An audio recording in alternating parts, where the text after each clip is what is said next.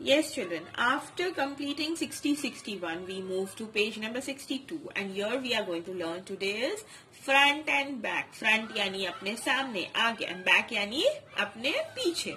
Look at the picture. Circle the correct word. यहाँ पे आप पिक्चर देख रहे हैं. These are the steps. और एक boy है and a girl है. Ram, boy, his name is Ram, is sitting in front or back row. ये राम कहाँ पर है? आगे के रो में है या पीछे? Yes, he is sitting in the front row. So you will circle front. Anu is sitting in the front or back row. Anu कहाँ पर है? वो राम के पीछे बैठी है, यानी के back row.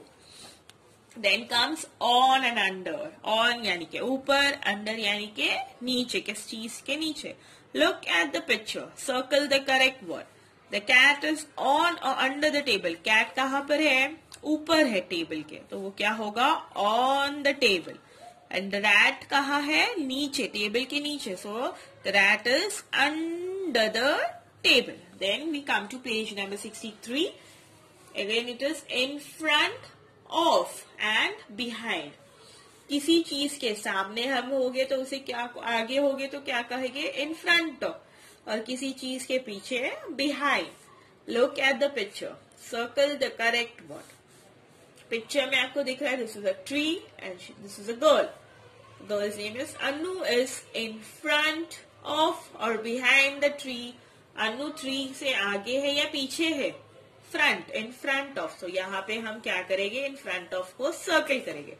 Same way, Tom is in front of or behind the tree. Tom आगे है tree के या पीछे है? Yes, he is behind. So the word behind will be circled. Then far and near. Far यानी के दूर and near यानी नजदीक. Look at the picture. Circle the correct word. Right now you all are far from me. The car is near or far away from the tree. ये car tree से नजदीक है या दूर है?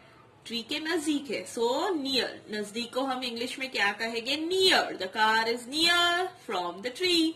अभी ये ट्री है and this is the bus. कुछ दूरी पे है, डिस्टेंस दिख रहा है आपको, यहाँ पे ज्यादा है and this distance is small, तो ये फार अवे हुआ. The bus is far away from the tree. तो फार अवे को हमने क्या किया? सर्कल किया. With this again we complete this and you have to do this exercise and show it to me. Okay children, bye for now.